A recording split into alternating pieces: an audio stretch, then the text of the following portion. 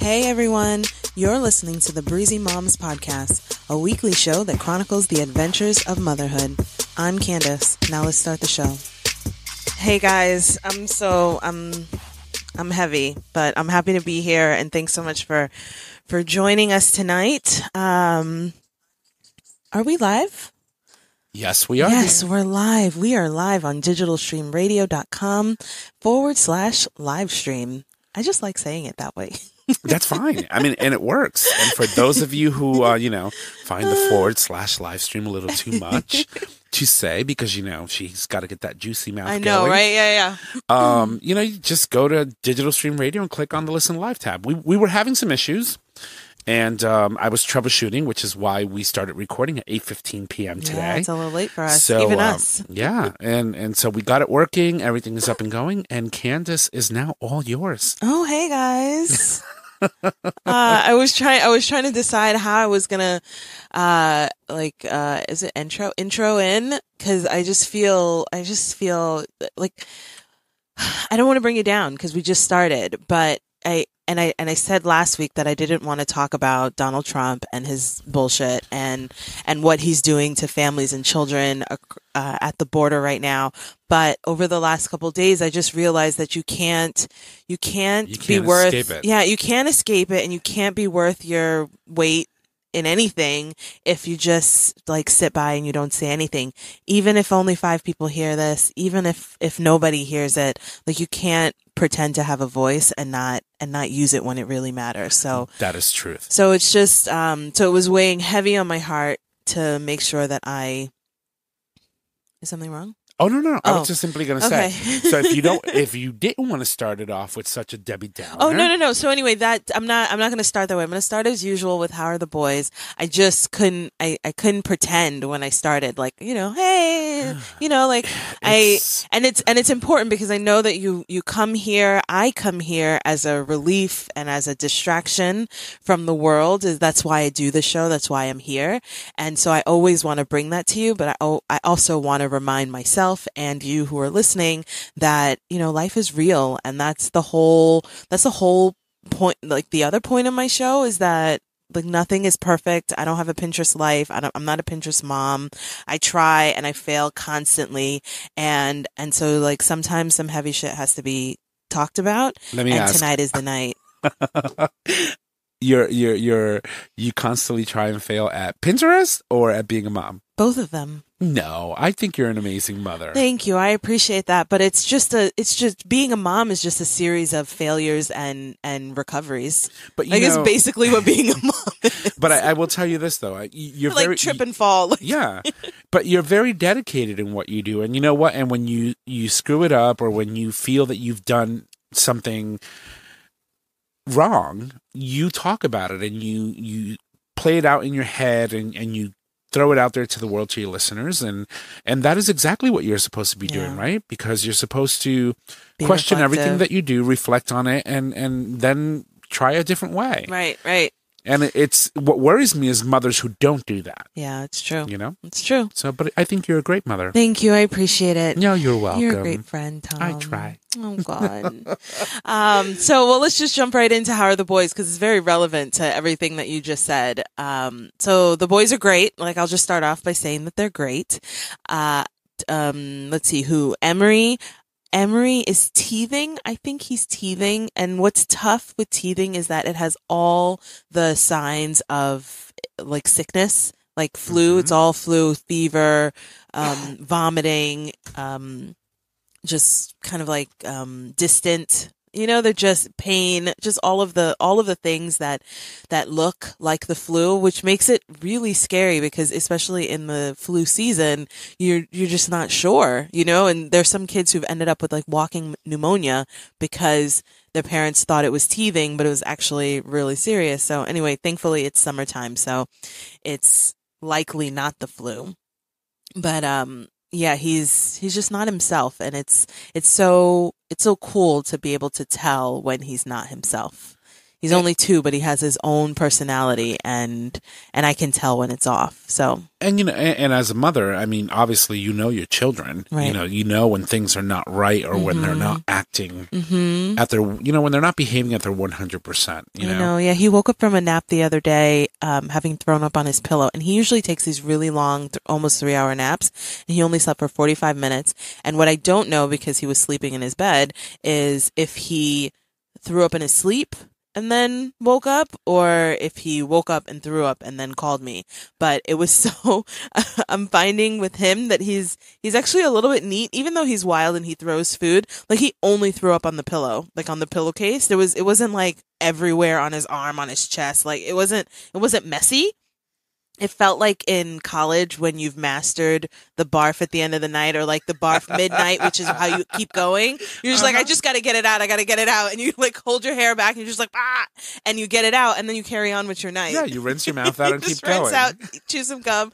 Like, it was so perfect and contained. I was like, who are you? It's just more, it's more evidence for me that dude's been here before, and he's just suffering through childhood again. So yeah, he threw up, and then he called for me, and then I picked him up, and it was really just in one place. And, so he was a little off because he'd only slept for a little bit of time. And that was, I don't know if that was yesterday or the day before, but he hasn't quite recovered. And then I noticed the canine tooth coming out. So I think it's that. And it's weird because you don't see it till you see it. I never see them when they're buds. So, I don't know if this is true, but, for teething babies, my grandmother used to rub rum on their gums. But I have heard that if you get cloves. Yeah, I have the clove essential oil. You could do the oil, or you can actually buy the cloves in a little pack and boil it in water, and then you sort of kind of just rub that on their gums. I heard that helps greatly. And you can get them like a lot of like the Spanish markets or the ethnic markets. Yeah. Will have them in little packets. They sell like cinnamon, you see them on the end caps. Yep. Just pick up a little packet and boil it in water and just rub it on their gums. And then you rub the water on their gums? Mm-hmm. Oh, interesting. Yeah. Yeah, so that's cool. I haven't... I mean, you're not going to shove like a piece of clove in their mouth. Because that's the spiky thing, right? Yeah. Probably... It almost looks like, the jacks, the jacks that you used to play with? Mm-hmm. With the little ball and the jacks, you throw them out and you try to pick them all up. Or those spurs, those things that you get in the woods. Like they end up in your clothes and you're trying to pull them out. Yeah. Yeah, I know what they are. So there's also an essential oil that I have been using on a Q-tip, and you dilute it with some you have to dilute it with something. So I've been diluting it with coconut oil, and then I just take that and rub it on his gum. So it's the same concept, just saves me a little bit of time of the... that's the old school. But the other thing, the other benefit to that too is when you boil that, oh my God, your house smells so good. Oh, that's true. It does. It's like boiling cinnamon. Like when I cook something heavy and pungent, I take cinnamon powder or cinnamon sticks and boil it, and it just gets rid of the smell. Oh, that's awesome. It's amazing. That's awesome. Oh my God. That should have been your hashtag MomSoHard Should have been. And I don't even know what it's going to be.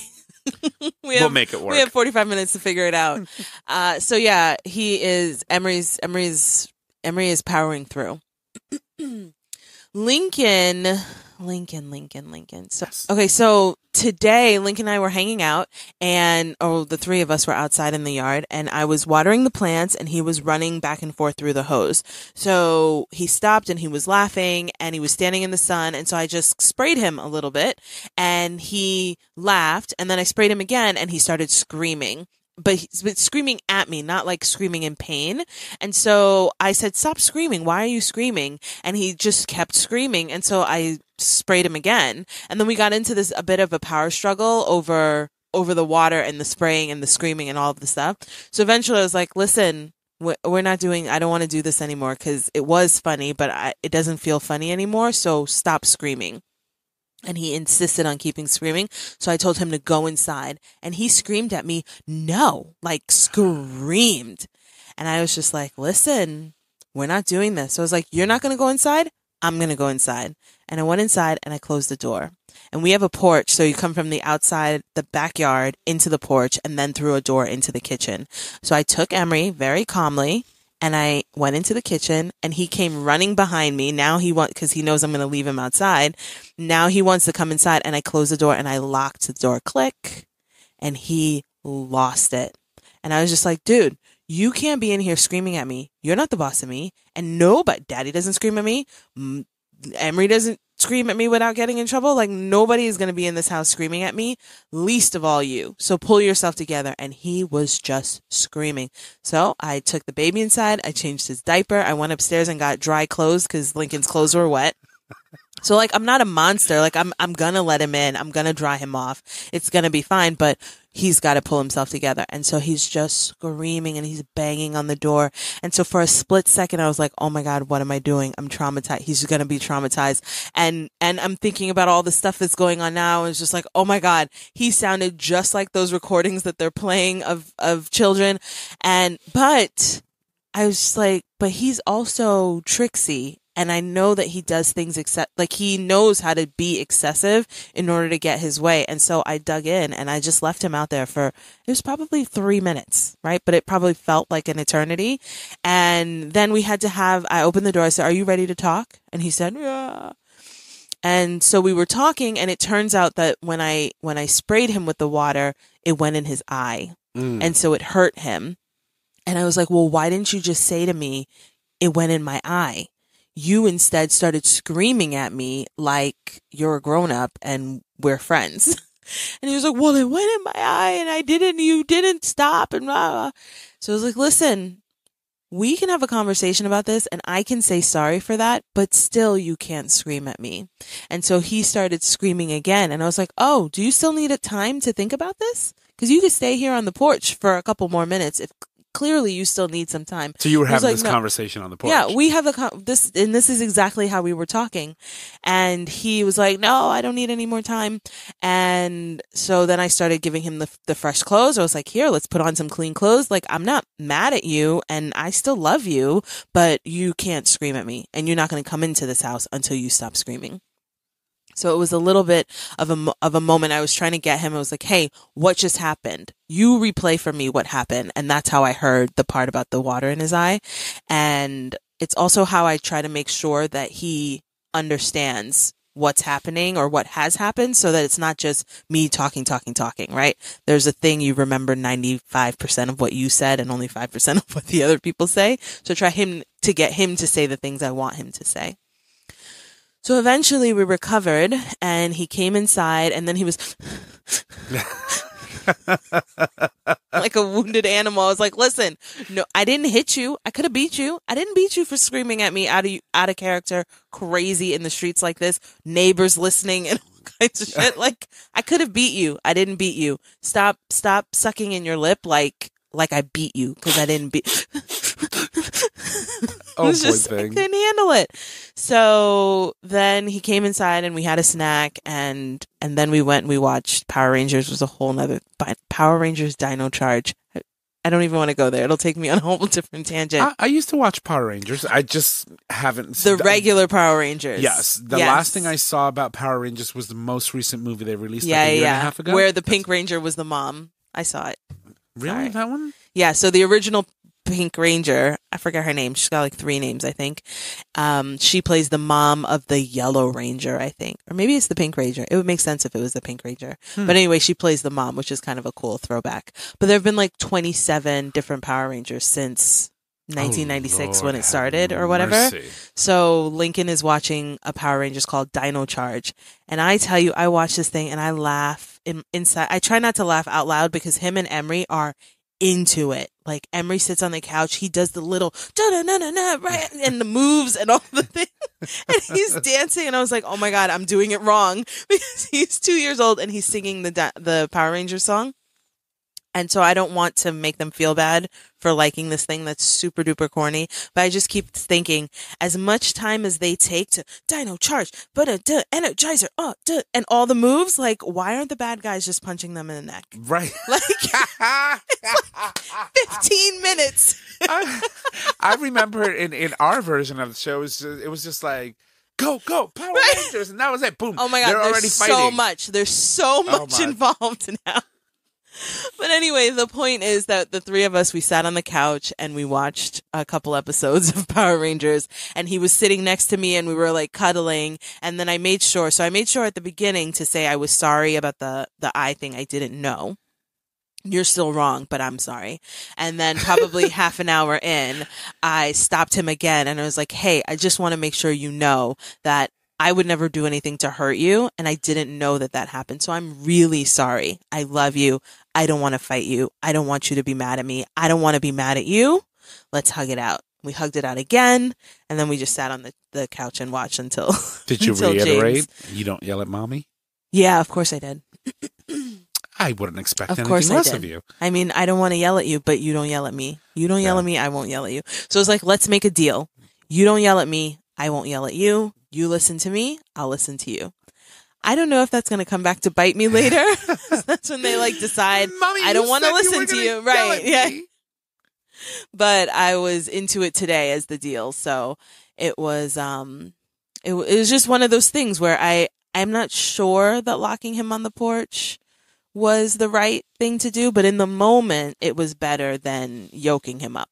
Well, sometimes, you just need a timeout. I mean, I did. People speak of timeouts. Yep. You decided to do it on the opposite side of the door. Some people just use the corner. So, I mean, potato. I know. It felt like a timeout for me too. Like the door was locked so I couldn't get to him. He feels like he couldn't get to me, but I also felt like, good thing I can't get to you right now. And I took my time and I could see him. The thing I kept thinking is what I wasn't certain of was if he was going to leave the porch to go around the front door and try to bang on the front door, which would put him, he's still on he doesn't have to he'd still be on our driveway and just come up our stairs. But I didn't want him on the street side banging and screaming on the street side. That would have been bad. So, but he didn't do it. And I was in the kitchen sort of monitoring the situation. I would have heard if the screen door opened and all of the things. So I was trying to do my best in the moment, and I still don't know if I'm happy with it, but I am happy with the check-in that I did like 2 or 3 times to make sure that we were good, and we're good. We're going to be fine. He ran to come and give me a hug when I left for the show tonight. So we're like back to normal. Oh. But he did say when James got home, he said, "Oh, Lincoln, go and get I think James was sending him to go watch a show or something." And he came into the living room and I had like sprawled out on the couch, and he walks back in the kitchen and he's like, "Mommy is guarding the remote. And if I ask to get the remote, she's going to say no." It's like, listen, don't be so dramatic. And of course, dramatic. Does Dad sort of kind of give in to his Mostly. I would say mostly. He has his moment. I actually have to laugh at it sometimes because I can hear when he's lost it.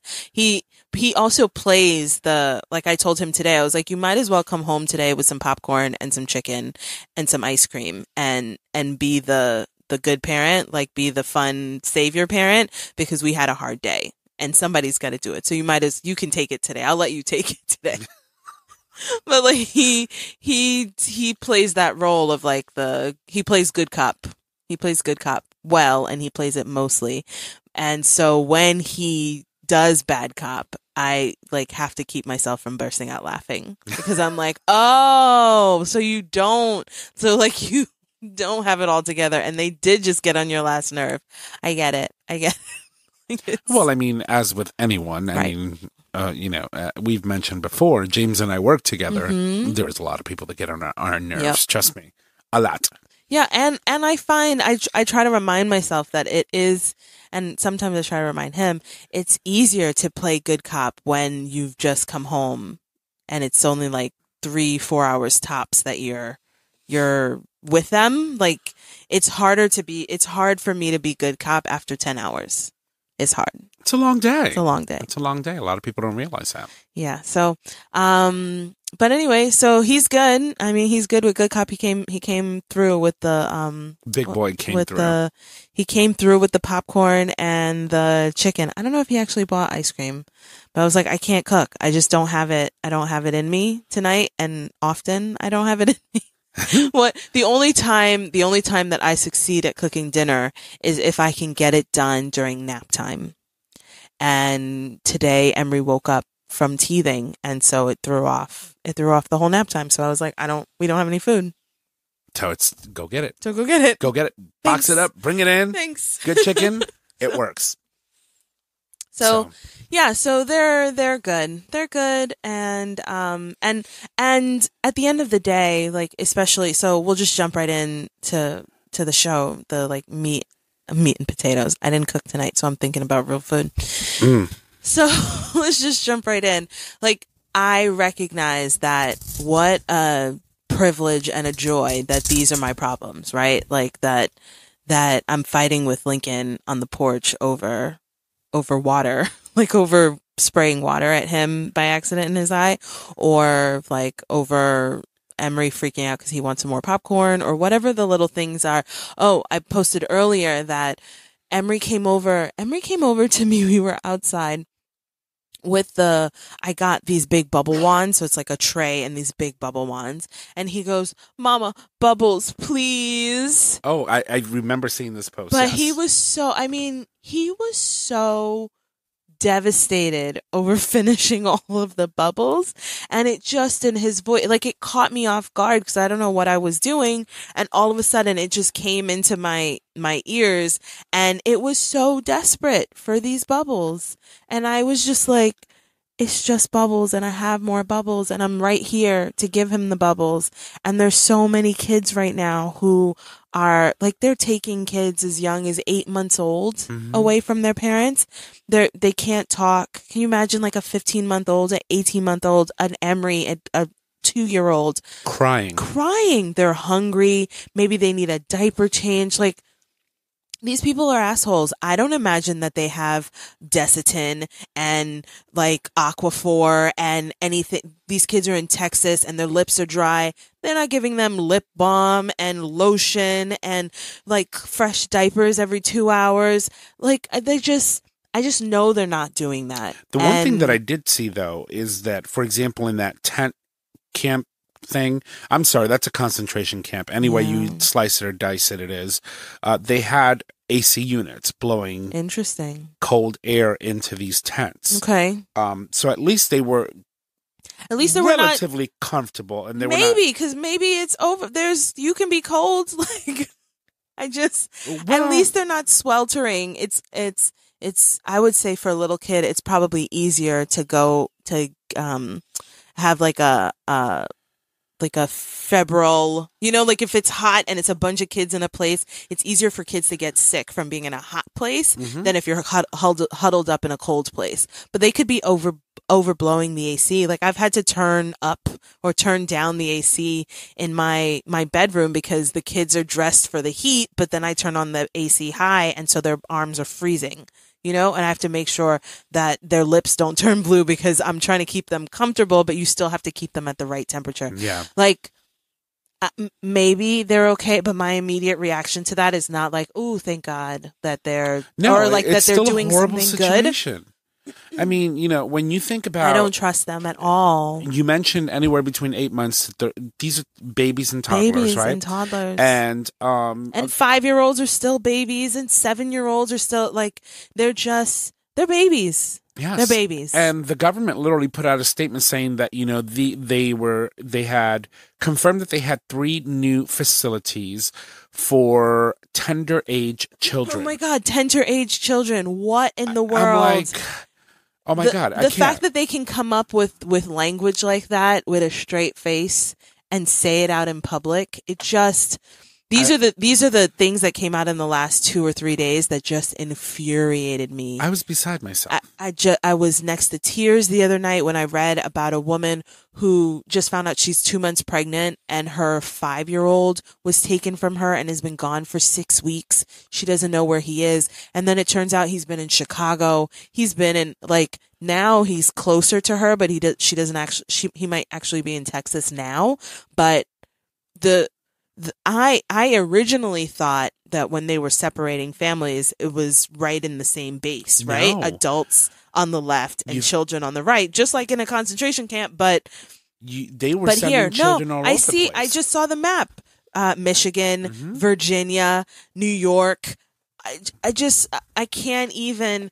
I was surprised though at first because it was like the government is spending money to ship these kids far away. But here's what I don't understand, right? The whole problem that arose, that caused this to begin with, was the fact that they don't want these illegal immigrants, as they call them, in our country. But you're willing to bring them in, lock their parents up, and keep over 2,500, 3,000 children who will now go into the foster system and eventually become naturalized citizens or the responsibility of America, right? If you don't want them here, turn them away. I don't know why you're prosecuting people at the border. And here's the thing. Bring them in, document them so that you can say that they've been here before if you see them again, and then send them right through the other door. There should be a revolving door if you're so upset about this stuff, and send them home. Here's what pisses me off, right? For the past 4 administrations, Clinton, Bush, Barack Obama, all of them had very, very strong reactions to immigration. They didn't want people coming or crossing the border, but they weren't separating families, right? Like, because they're saying, oh, well, what are we getting so upset about? Obama did it too. Obama did do it.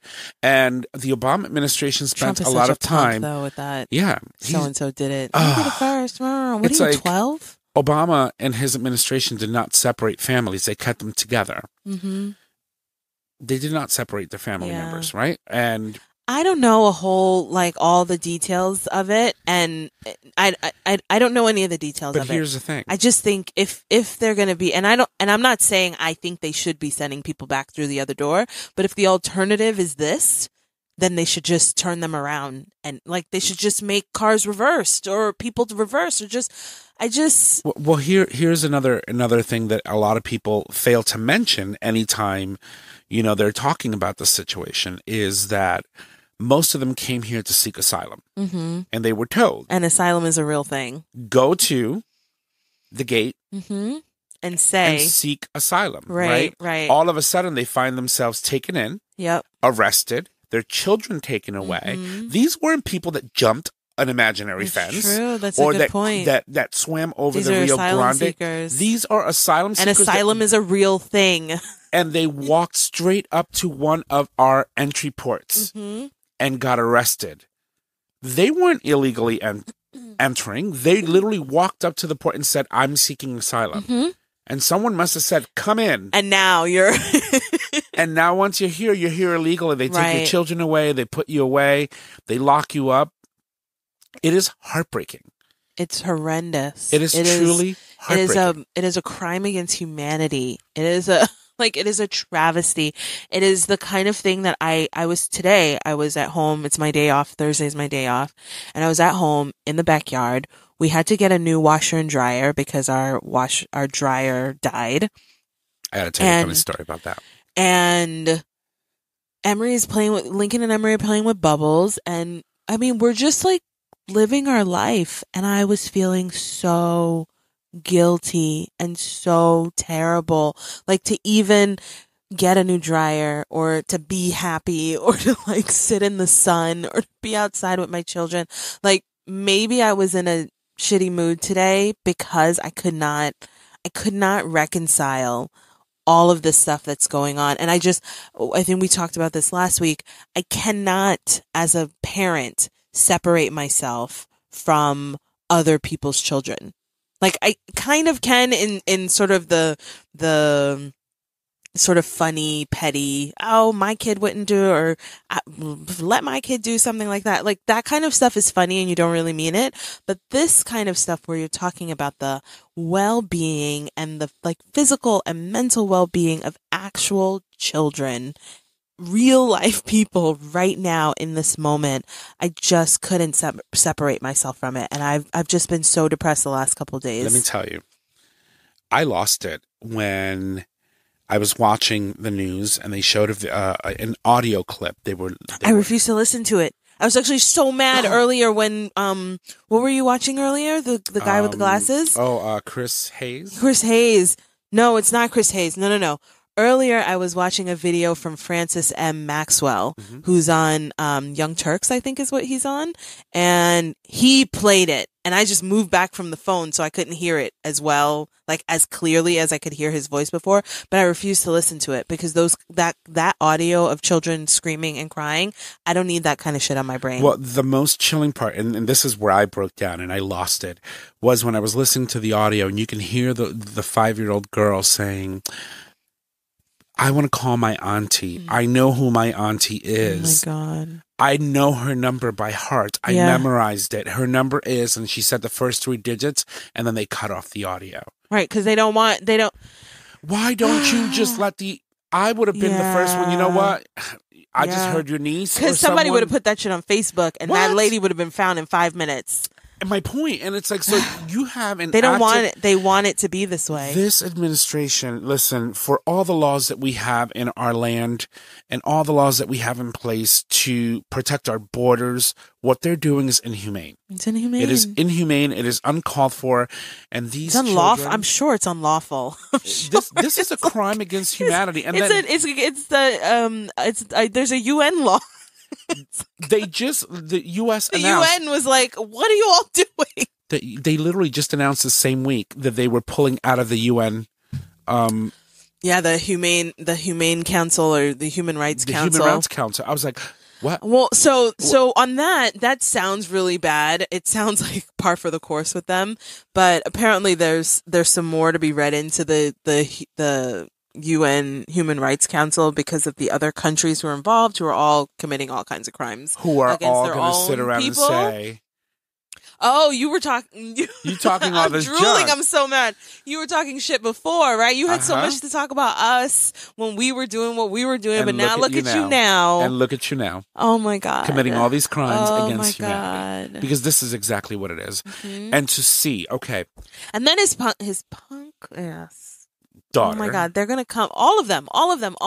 They're gonna come. I mean, they're gonna come for all of us because they're gonna have to come for all of us. But now, yesterday, when did he do the executive order? Was that today or yesterday? He signed it yesterday. Yesterday, that now we're gonna keep families together. But of course, that's the only line they put out. But the actual order is like, we're gonna keep families together until the adults get through their hearings or indefinitely. So now we can keep children with their parents indefinitely in jail. But here's the funny part. So a lot of people were saying, again, we go back to Obama. The Obama administration did it, and so did George Bush's. And the problem here even Laura Bush was like, "Oh, don't include me in this shit." No, but the problem is that they weren't enforcing this whole take it literal. Let's make you a criminal and take your child away. Right? It's not what they were doing. What this administration is doing is blaming this law on Democrats or the previous predecessor. Because they want money for the wall or they want money for whatever it is that they want. That's another thing. And then Jeff Sessions comes out and says, well, if you just simply put out an immigration bill and pass it through Congress with enough money for a wall. Jeff Sessions is a demon. That man should literally just get sucked into the earth. Right where he stands. So, and then he says, you should just give him the damn wall and then all this will go away. And so Trump then gets on, and I hate that we're talking about him, but it's just so relevant and it's so important that people know that this is bullshit. Mm-hmm. It really is. And so he comes on TV and says, the Democrats did it. It's a law that they passed. I can't do anything about it. But now I'm going to save the day with this executive order. I'm keeping the kids together. Did you hear him talk about people's children like belongings? Yeah. He was like, well, if we ended zero tolerance right now, then a million people would flood the borders and they would hear that it's over and they would just gather their little belongings. I mean, I'm sad to say. What is that? What is that? Yeah. You're calling people's children their little belongings? Not everybody has a gold fucking toilet like you do. What is wrong with you? Yeah, I can't.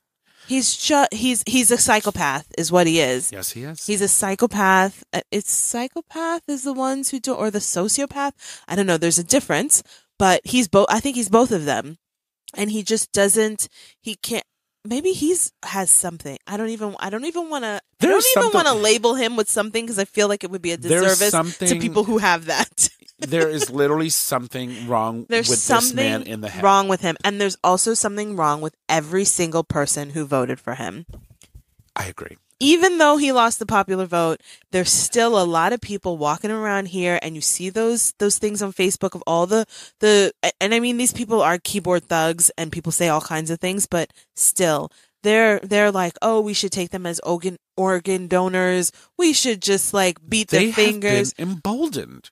This unnecessary, oh my God, language that I have seen all over the place, not only on Facebook, but in other areas of social media, walking the streets. I mean, just people's behavior in general is his demeanor and his ability to just go out and be as nasty as he could has literally set a tone for the country. Yeah, we were talking about microaggressions before. Now it's just aggressive. Yeah. People were racist and were like in hiding. And so aggressions were micro, and you just try to like, you hide your racism, but you still let people know that you're racist. And then his daughter goes on Twitter, sends out a tweet. Oh, I'm so thankful that my father made it all better. He signed this executive order, and I want to thank him for not separating families. Well, let me give you some facts. First of all, you're not separating families going forward. But you don't know how you're going to put them together. 3,000 people that you separated. You don't know where they are, how to get them back together. Not at all.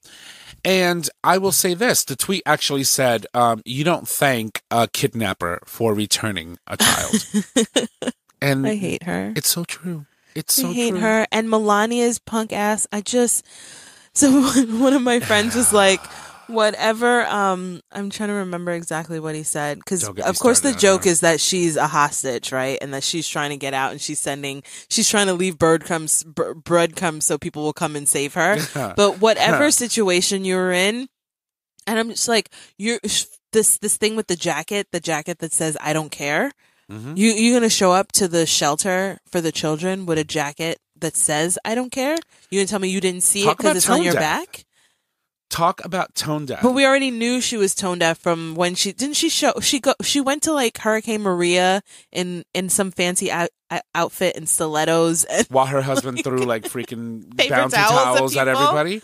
Oh no, but God. Here's the other thing. So, it's funny how she's an immigrant who immigrated here, overstayed her visa, right? She's nobody's brain surgeon. She's nobody's teacher. I'm not going to call her a stripper. I'm not going to call her a whore or anything like that. She was a dancer, quotation marks, air quotes. An escort. Or whatever it was. Companion. She found herself her anchor husband. Oh, my God. Married him to be able to stay in the U.S. Chain linked or whatever they're calling. What is the term when you get citizenship and then you bring other people over? Oh yeah, like chain. It's called chain migration. Yes, something that chain link sounds funny because too. Her husband can buy half of New York City, right? But so she got her citizenship, and then she brought her parents over. Yeah, her parents are also not brain surgeons or teachers or anybody's anybody. Yeah, so here you go. You have this foreign woman who's now our first lady who can't. I'm not downing. Who hid from the White House and the public eye to save her own child. Yeah, to save her own child's life and childhood and normalcy and all of those things. She hid from being the first lady because she needed to protect her own child. But you can't see that that's what people are trying to do. And here we are. And you're going to come and say, "Oh, I'm here to find out how you think I can help." No, not even that. She came in, I just want to see I want to see the facilities. No, she didn't even see the children. No, I want to see the facility. To see the facility. I was like, what the is wrong with you? Someone wrote on Facebook, they were like, oh, maybe she's one of those illiterate immigrants with the jacket. So she didn't know what it said. One thing I will tell you, that woman speaks five languages. She's not stupid. But I think that, she's willfully and woefully ignorant. What a lot of people need to understand is that what's happening with this administration. And also, she's been here for a long time, and her English is not good. Yeah, but it's fluent enough for her to get a point across. Yes, when she's not copying from Michelle Obama, of course. Of course. But what a lot of people need to understand is that Donald Trump and his goons, right? And swamp people, I call them, because that's what they are. That's what they are. They're not stupid. And they're not stupid. They're doing all of this chaos on purpose. And they're running a playbook that we have seen like decades in and out and centuries in and out. It's the same playbook that all of these dictators and mass murderers, like it's the actual playbook. Yeah. And the fact that we get someone said people are saying that bad times are near, like it's the bad times are coming, and she's like, no. I'm a historian. I'm a history teacher. Bad times are already here. The time of the bad times were coming were 6 months ago when he was doing some little things, putting things into play. Those are the things that made today possible. Yeah. A lot of people who don't realize that, for example, back in the 40s, during World War II, this is how Hitler did it, right? Hitler and his goons, this is how he did it. And if you you afraid of people, you afraid, make you angry, then make you afraid, then treat them like animals, like they're subhuman, then round them up, then start killing them. And the thing is, can you imagine? If you want to know what it felt like, what it was like for someone to actually take over a country and purge people, we're looking at it. This is how it starts. Yeah. And, they're not stupid. All these stupid comments that they go on TV and say, and, Kellyanne Conway with her alternative facts. Laura Ingraham is the scum of the bottom of the, oh my God, I can't even look at her as a person, as a woman, as a, just like she's just taking up valuable airspace, like actual oxygen molecules that should just be going to trees and shit. Like she shouldn't be allowed. This bitch called the shit a summer camp. Yeah. She called it summer camp. Oh, kids are basically just going to summer camp. No, it's not summer camp. Not when your Did you go to summer camp at 8 months? No. I never been to summer camp at 8 months. Well, the summer camp that I went to would allow me to see my parents as soon as my day was done. I got off the bus and I Mama went to church was waiting camp. there. I went to sleepaway camp for 2 weeks. And even I knew where my mother was, when she was coming. The letters came in the mail. The phone calls happened. The whole situation is just really heartbreaking to me. And what's her name? The Huckabee? Huckabee is Sarah Camp Huckabee Stander. And I don't know. I probably. That's what Chris calls her on our show. I mean, I'm a woman, and I know that we should be able to. I don't know all the words, but I am looking at her woman to fucking woman, and this is when I often feel like I'm still a kid. I always often feel like I look like the kids. I don't. I'm a grown ass woman, right? Woman to fucking woman. How are you out here in these streets saying this bullshit? Defending it. Going home. Does this woman even have children? Yes. Going home to your children. There was a reporter that sat in that press briefing room in the White House and said to her, "You are a mother. How can you defend this?" And she refused to answer the question. He repeated it 9 times and she kept ignoring him and pointing to another reporter. "You go.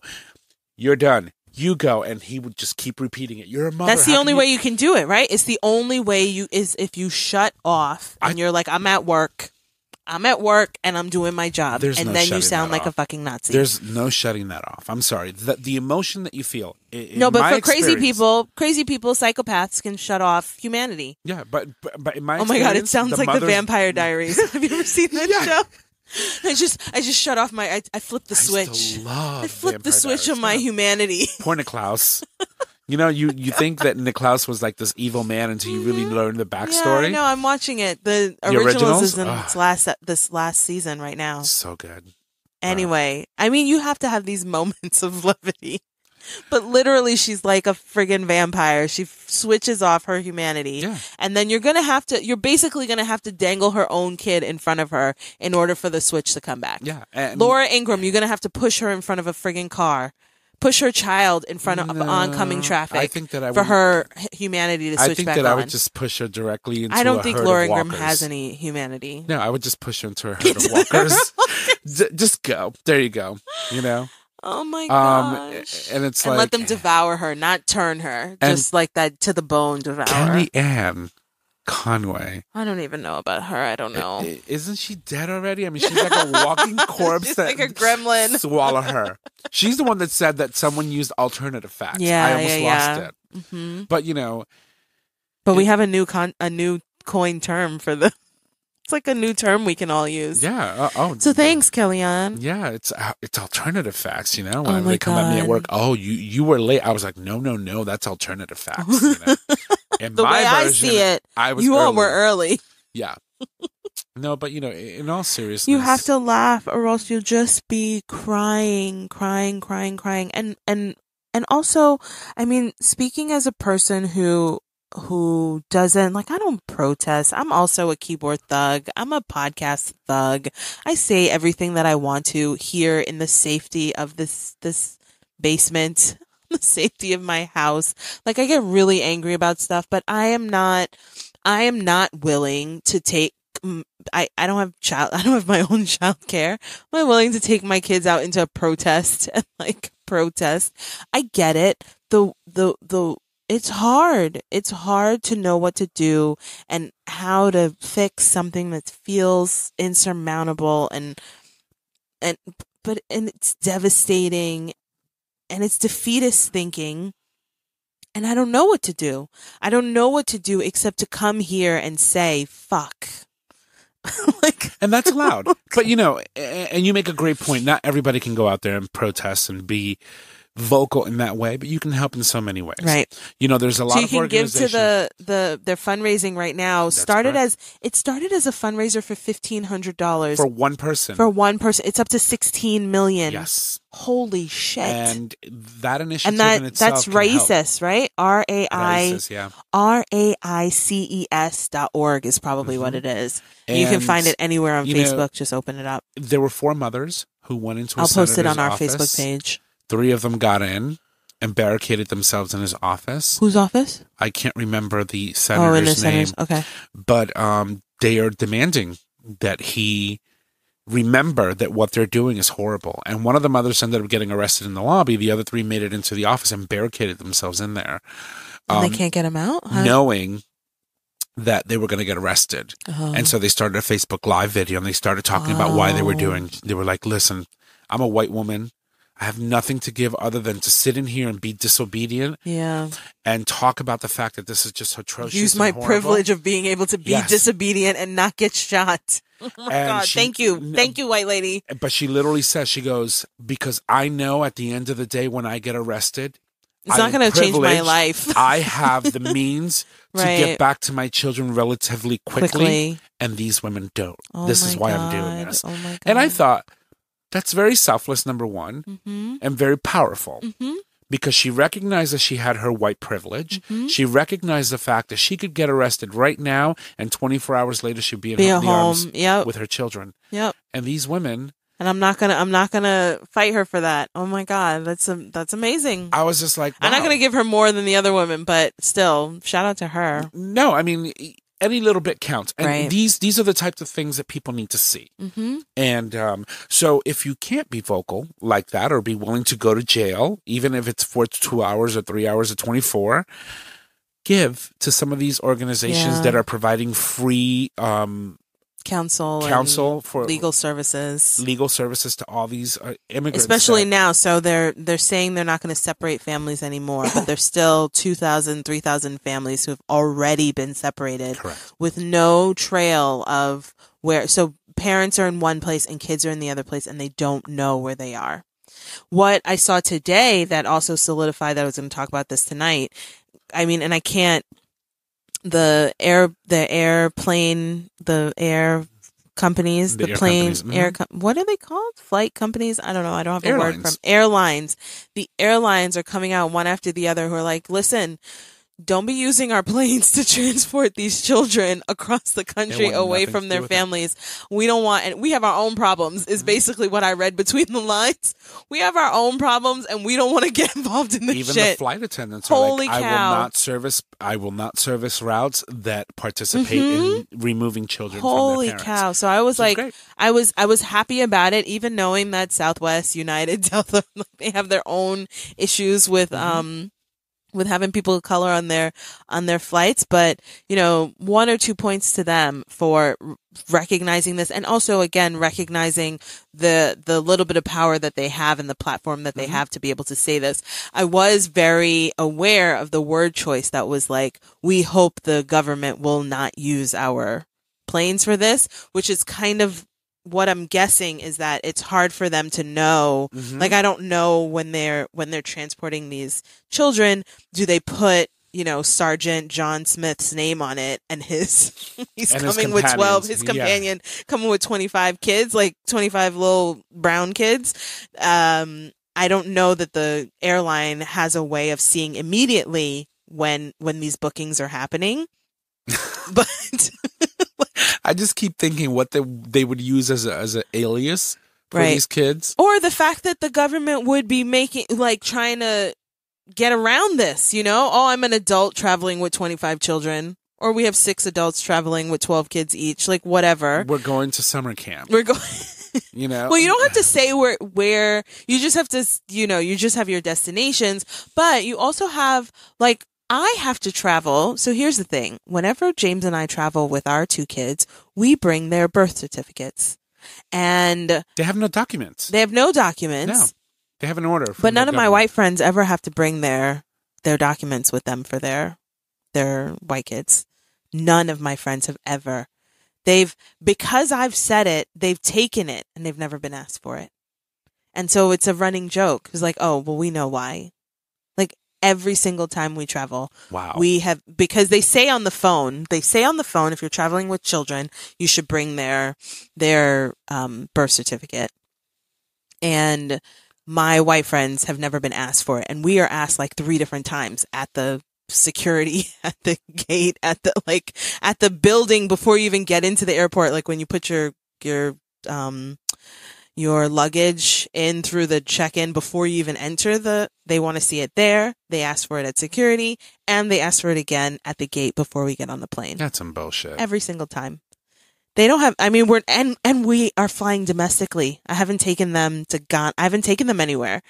We're flying to San Francisco, to you don't Los have to Angeles. Show it to them until you are showing them their plane ticket. That's it. Right. But they have asked us for it every single time. Right. And so I say that to say when Sergeant so-and-so or ICE agent so-and-so shows up with 12 kids, are they showing up with? No. They have an order. No.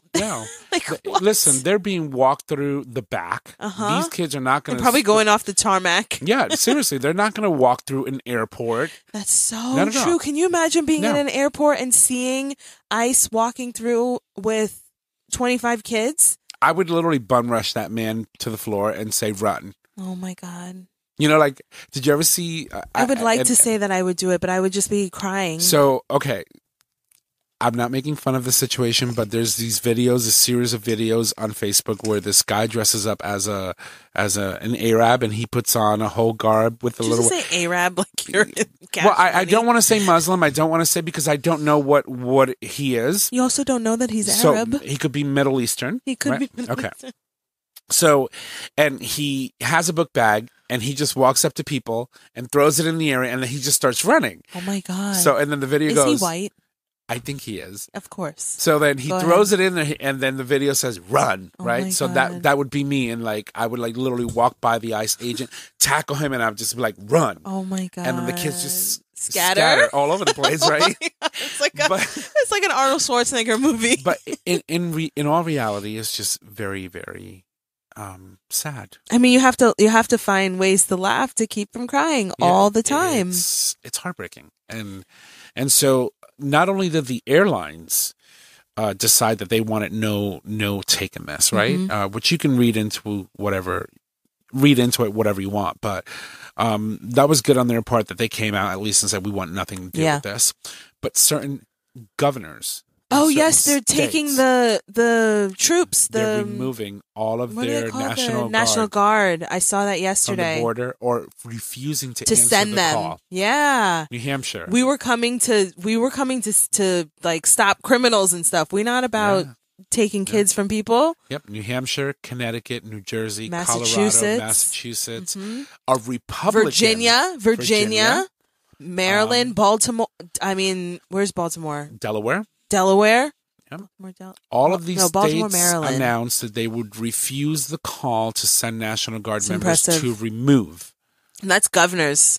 Yeah. And I thought that was very powerful because it just tells you, it just shows you that we're doing what we can, right? Like, we have to. He's the president, and actually, I take that back because there are still things that can be done. There's still like the joke about this fucking space to Mars bullshit that he's trying to do. You're the president, but you're not the czar. You're not like, we don't have a dictator. Congress has to do these things. There's still plenty of things that he thinks he can do. Well, here's the thing. He's the friggin' douche who got the job, who thinks that all of a sudden he can just say things and things happen, because you legit don't even know how shit works. But don't knock him though, because he's working He's working these Republicans for dear life. My God. And I'm like, and like Paul Ryan, for example. Oh my God, when Donald was running, he was like, oh my God, this man's a demon. He cannot be president, blah, blah, blah. He slid right into line like the douche that he is. As soon as he won that election, oh shit, I'm just going to have to swallow my pride, be the Speaker of the House, and do what I got to do. And then he said he was resigning. And now he's still there. He's resigning. He's not running for re-election. Okay. So come November, there would be a new speaker. But I just heard a rumor that he might be running again. Yeah, because people say what they want to. Like Jay-Z is always retiring, getting retired. Like, sorry, let me take that back. I'm not gonna put him anywhere near these people. It's not fair. No, but can we talk about the Beehive? Oh, just a little bit in the release of their collaborated Can I just say album? that I didn't listen to it? Okay, neither have I. Oh, okay. But it's a thing. So I don't feel bad, right? It's out there, and when Beyonce and Jay-Z release something, it's a big deal. Yeah. Yeah, so I don't want to drag him into. I'm not going to make any comparisons of him to these monsters. They're just disgusting, and none of the news. Like, I try to turn off the news, and even I'm on social media all the time. I have so many things I'm supposed to be promoting and shit. And the last couple of days, I've just tried really hard not to look, because I am so sensitive. I'm so sensitive. I cry in commercials. I cry. I just watched Coco and I was crying. I mean, my girl Rachel. I watch Rachel Maddow all the time. Oh my God. Oh, I didn't see her. She was she cried, she literally right before signing off, when they gave her the breaking news that said that they had these 3 facilities for tender age children, she was like, I can't. And she just started crying, and she just literally looked at her producer. Do you have the screen? You have everything you need? I gotta go. Do you have it so that people can read it for themselves? Because I can't read this. And she goes, you have it? Good. Nope, you don't have it. Well, and then she tried reading it again, and then she was like, I can't do this anymore. That's our show for tonight. Thank you so much. Here's the last word with Lawrence O'Donnell, and move on. And she was just shaking her head and crying. I was just like, I lost it. Yeah. Because when someone who's a professional can't keep it together, it's bad. It's bad. It's pretty bad. And then I just read, so again, it's a playbook, right? It's a playbook of steps that they take that seem innocuous, seem simple, like neither here nor there, and they get worse and worse and worse. And so now the newest thing, maybe not the newest because I'm talking about yesterday, is that they're now trying to go after naturalized citizens. They're saying that there's so many people, his number's always millions of naturalized citizens who became that way by lying on their application or lying in some way, or they're like somehow they lied through the process, and they're trying to like his wife, like his in-laws, like his first wife, like any of his wives, right? So now they're going after naturalized citizens. It's not enough to get people who are at the border asking for help. Now it's people who've been here. I mean, they already deported people. All those people who are, there's still people seeking sanctuary. There was a lot of people here from Haiti, for example. Right. That all of a sudden lost their permission to be in this country because he decided, nope, don't want him anymore. Don't want him. They deported people who've been here. They've deported people who've been here, so like who never were in their other place, like were children when they left. Dreamers, and you've got other people who came, maybe they were a little bit older, but they've been here 40, 50 years. They don't know. I can't even imagine. I can't even imagine that you've been here since even you were 15, right? Or like a dreamer, you've been here since you were a baby and now you're 25 years old and they're like, oh, dude, you're Mexican. We're sending you back to Mexico. And they drop you off in the middle of Tijuana. Yeah. And what do you You're do? like, first of all, my Spanish accent is shit because I live in the Bronx and I don't have an accent. I don't know anything about this place. Mm-hmm. You just get dropped off somewhere and you're because you look like them, you're supposed to be one of them, even though you're from a country that's made up of a bunch of people who all look different, who are all seeking asylum from somewhere else. And it was okay before, like it's okay for a certain type of asylum seeker. Mm-hmm. But it's not okay for everybody. Everybody, you know, when it was discovered, and they were all asylum seekers. They all came here to escape persecution from religion and God knows what. And then massacred the people who were here. How do you go from running for your life to killing other people? Yeah. And then 250 years later, talk about, we don't want immigrants here. I was like, bitch, your whole family and everyone that came before us was an immigrant. Right. And those are the same people who are like, oh, but I'm really Irish. It's like, how are you so American, but also so Irish? Yeah. And you hate immigrants. And, oh, black people are always so sensitive, but people were so mean to Irish people before. Like, how do those things come out of your mouth and you don't choke and die on them? Ignorance. Just ignorance. You know? I wish, like, you know how your mouth gets juicy when you start talking? And I wish they would. I wish their mouth gets so juicy that they literally drown in their, like... It's a natural way of saying shut the fuck up. That's what it's... Is it juicy enough?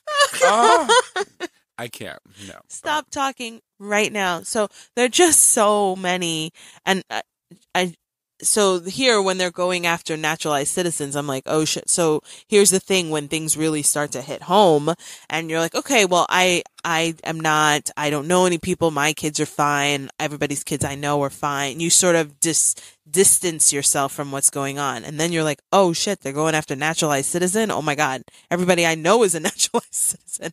All of a sudden it's like right up in your face and you're like, oh my God, what now? But you know what I mean? But when you say naturalized citizen, meaning someone who came here, took the test, passed, became a citizen. Yes. You're a citizen. Right. But the whole point of this new task force, because this dude loves task force, is that, it's like the voter fraud.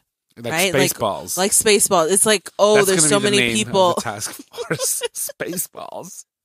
No, it's going to be a task force for people who are really interested in looking at things but don't really understand anything and can't really read good. Yeah. Remember that from Zoolander? Oh my God.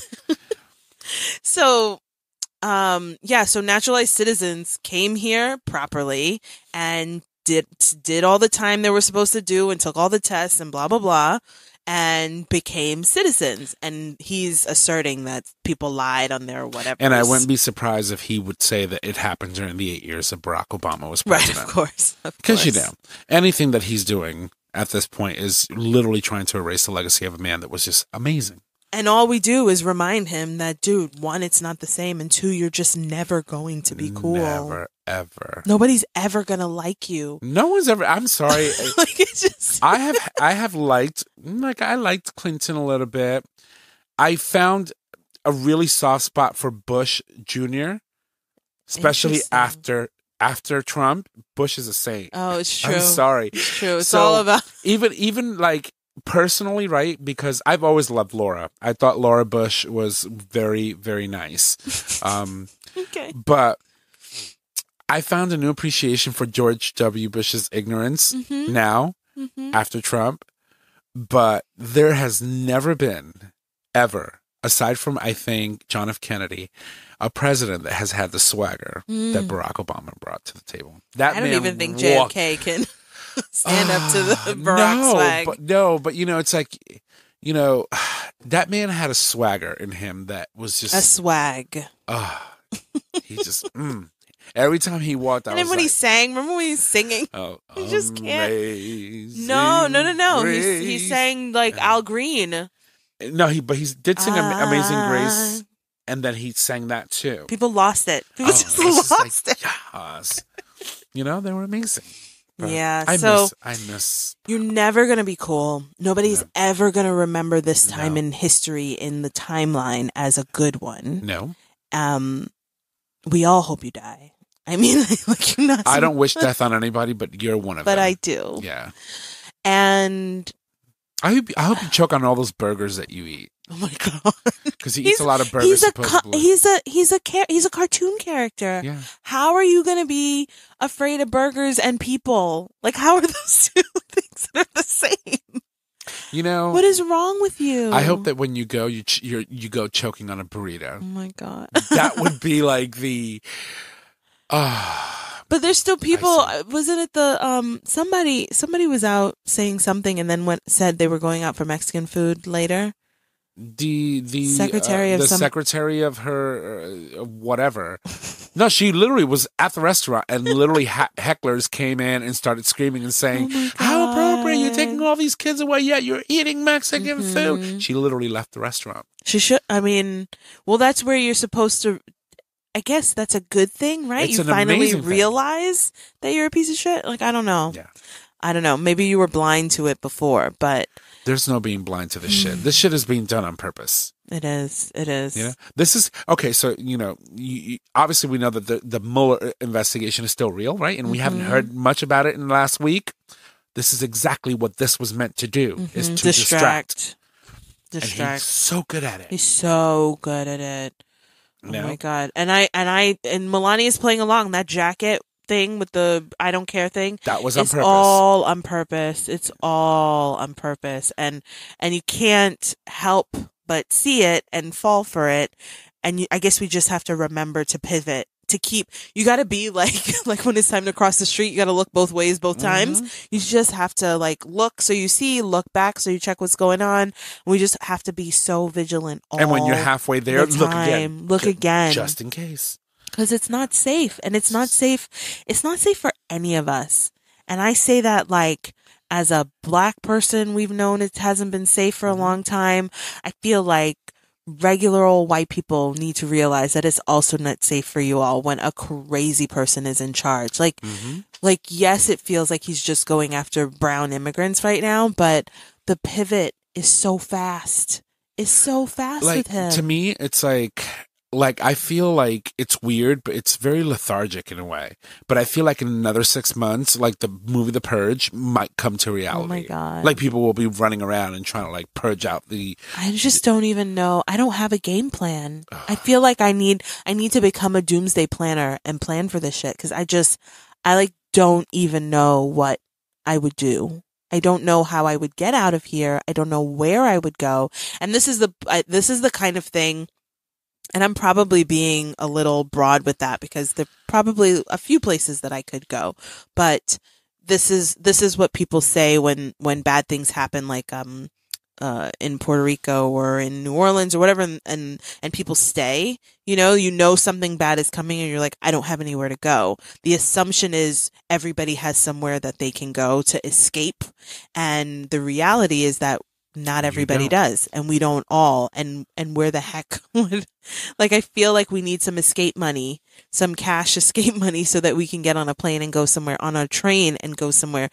And I don't know where that place would be. And I hate that I have to think about that. And I think that we all should think about that.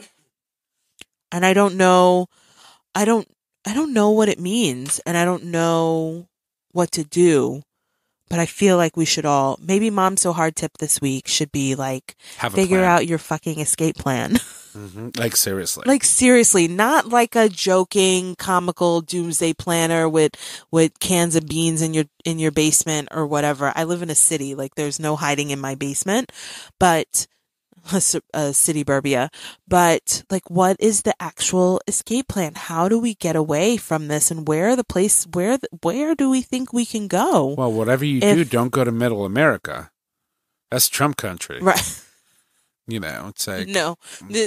I'm going to Canada. This is all coast. This is all the coastal cities trying to get somewhere. I'm going to Canada. But that looks like The Walking Dead. Everybody's on the highway going up, trying to get to Canada, and we can't all make it. I'll steal a boat. I'll steal a boat. I'll end up in Newfoundland boat. somewhere. I'll end up in Vancouver, or no, Vancouver's on the west side. I'll end up in some anyway. Like what's at the end of the St. Lawrence River? I don't know where that is. British Columbia? No. Oh God, one of those. Ann So Arbor. you're gonna go in a boat. Oh, I will find a boat because there's no one in my way but the waves. And I can fish, so I'll take a little fish pole, okay, and a little hibachi grill at the end of the boat, and grill if I have to. And when I get to Canada, I'll be like, I'm a refugee. What we need is like a calling tree. Like we need like a text group or something, because I feel like the only way you survive is if you're able to get out the day before. You know what I mean? Like you have to be. This is what I'm saying about paying attention to whatever's going on, and I feel like this is taking a little bit of a comical turn, but there's always truth in comedy. There's always truth in comedy. We just all have to be ready and watching to see when the tide is going to turn, because you don't want to be here when everybody's trying to get on the plane. I'm thinking about the Z movie with Brad Pitt. Mm-hmm. I forget what it's called. Something Z, Citizen Z, or something Z. War Z, Z War. War Z, something like that. Yeah. But everybody's trying to get on the same plane, so the plane crashes. Like, I don't want to do that. I would like to leave the day before. Yeah, people don't even know, and like go to Ghana. I feel like it'll be safe in Ghana.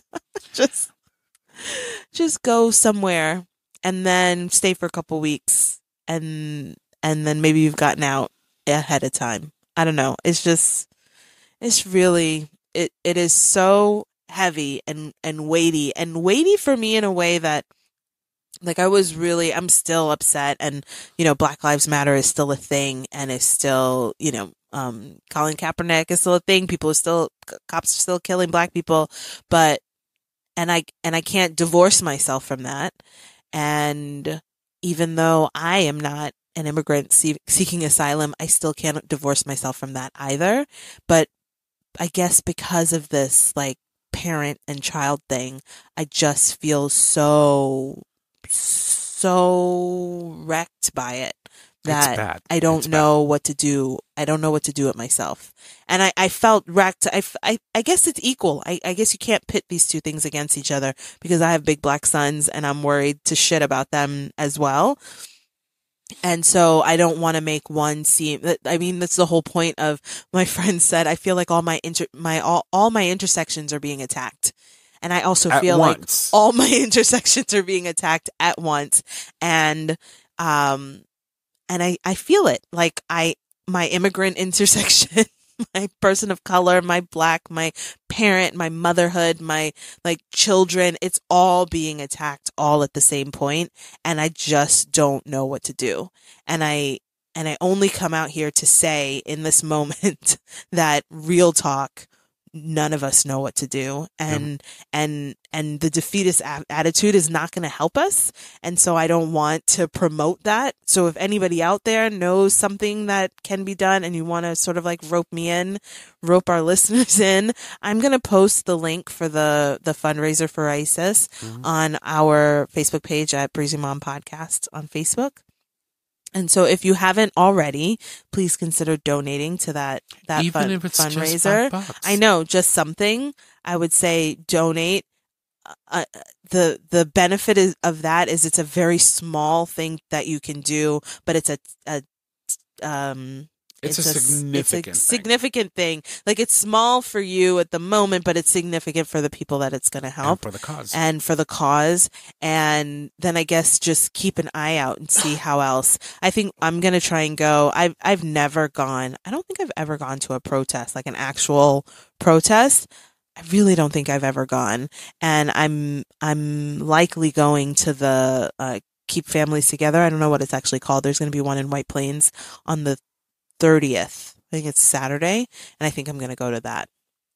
So there are a bunch of them. There's one plan. I didn't hear that it was canceled just because, like douchebag said, with his new executive order. Well, no, but it's the big one is happening in DC, and then there are all these satellite things happening in 130 cities across the country. So there are places. I'll also link that on our Facebook page, where you can just kind of put in your zip code and see if there's one happening in your area. And one of the other things too that you can do, one of the most profound rights that we have in this country. Call your congressman.